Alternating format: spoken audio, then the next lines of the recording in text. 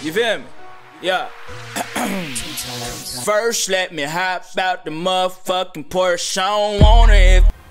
What's up, gamers? It's your boy PHATDOLLAZ, aka Mr. Tutty Tutty, bringing you some more Madden 18 Ultimate Team tips and gameplay. As you can see, we are on a 9-game winning streak.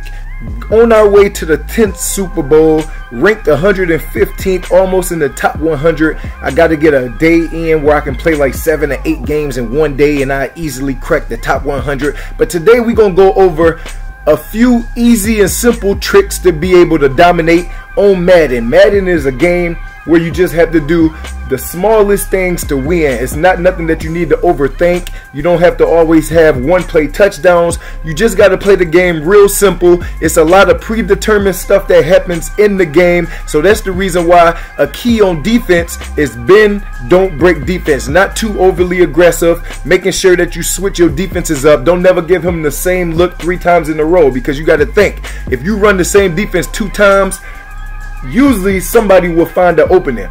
They might miss a read once, they might miss a read twice, but then after a while they're gonna be like, oh man, that dude was wide open, I should have threw it to him, or I pushed the wrong button. So mixing your defenses up, giving him a different look. If you was using the linebacker on the right side, switch it up and use the linebacker on the left side. Make sure that you are covering in your area first. The first 2 or 3 seconds after the QB hikes the ball is very important. If it's a play action and you bring your user all the way down to the line of scrimmage, you just knocked the potential 5 or 6 yard gain and just gave him an opening for a 20-25 yard gain. You got to make sure that you use the play art that is shown. Madden has been broken down to a bum-friendly game. They give you so much hope in the game, and you just got to use what's in the game.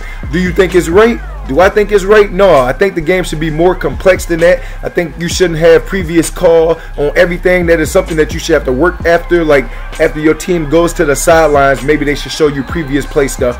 But they say in real life, they call down from above, tell you what defense it is, what offense it is, you know, but people make changes as you see somebody line up. So previous play is a big thing in the game that needs to be taken out or limited, but it's up to you to take advantage of the tools that they did implement in the game. So on defense, if you one of the people that like to run stock cover 3 or stock cover 2 and all that type of stuff all game, just know that eventually somebody is going to find a way to exploit that. So you got to always mix your coverages up. You got to always think. When you play in the game, it's easy to walk away with a W if you are just thinking. If he ran the ball 4 times and he was getting 1 to 2 yards on them runs instead of 7 to 9 yards on them runs, it's a good chance that even on 2nd and 7, 3rd and 9, he gonna start passing the ball. So you need to have yourself prepared to have people in areas that might be open. Like if you in the cover 2, you know that a deep blue is essential to have for the one-play touchdowns.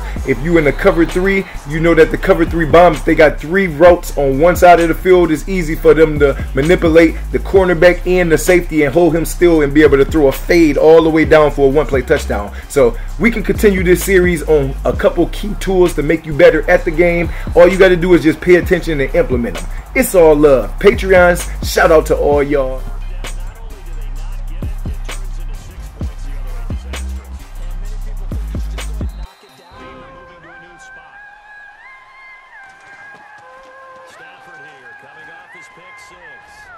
He's going to take a shot right. Now a clash of bodies here, and it's intercepted.